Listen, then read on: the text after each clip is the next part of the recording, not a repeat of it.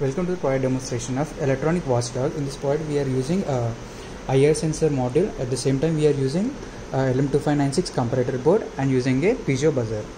So in this product, the main aim of this product, if any object will be detected by this IR sensor, then it will send a signal to this comparator board. So comparator board main operation is, so it will take the low signal and it will convert into high signal. That converted high signal will be given to this piezo buzzer. So in the piezo buzzer board we can see the transistor one, and it is commonly connected in a NPN. So it is a NPN transistor.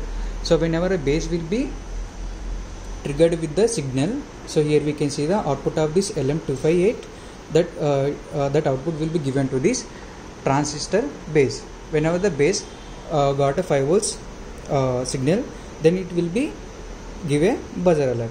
Now I am just giving the so we are providing the power supply using this 9 volts battery.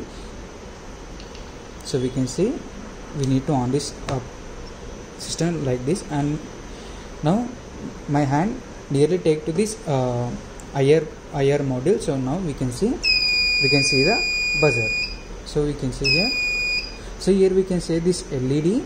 So this LED is also inbuilt solder with this LM2598 IC.